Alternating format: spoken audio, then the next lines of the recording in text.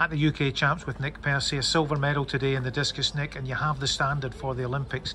You must feel you fulfilled the criteria for selection. Yes, I've done everything I think will be required to go to Paris, and fingers crossed the call will come in the next few days, and then we can actually enjoy these moments. It's a little bit annoyed now with the performance, but to still have done what they asked, I think it'll kick in and settle in the next few hours. If and when that call comes, what will the overriding emotions be? I know it's been a sort of lifelong dream for you really to qualify for being an Olympian.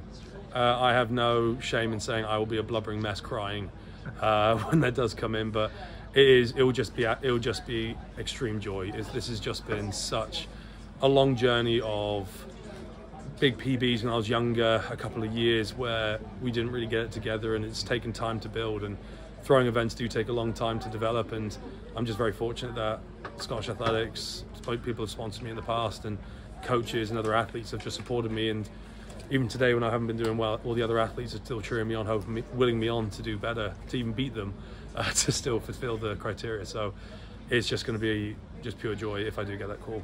Tell me, if you can, about the sacrifices that have been made, because I mean, you were on a ferry from Isle of Wight just to go to training, and a 2-hour journey back up to London and stuff, 2 or 3 times a week, 15 years ago probably.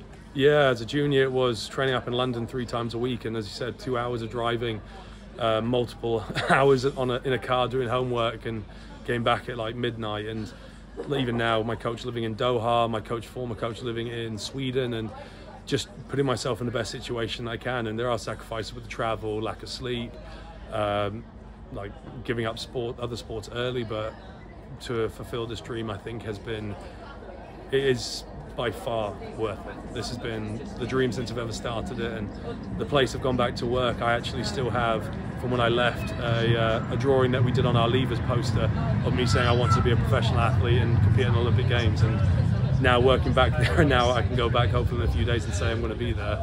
It's a perfect full circle. I also recall you making multiple trips to Scotland as to compete under 17 and under 20, all the throws the same weekend and so on. But I mean, are you conscious of that wider support that you get from the Scottish athletics community?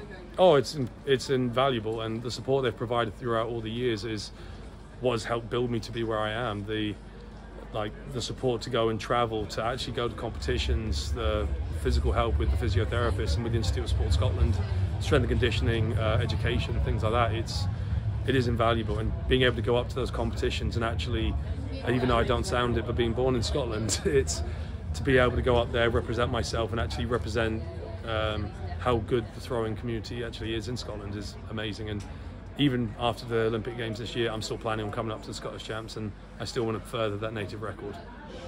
I read something I didn't know about you quite recently. I think it was your sister told you had to be Scottish. Is that right?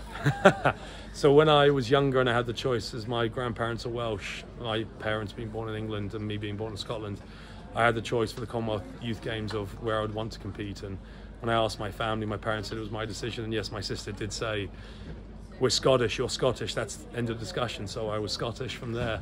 But it feels right to be Scottish.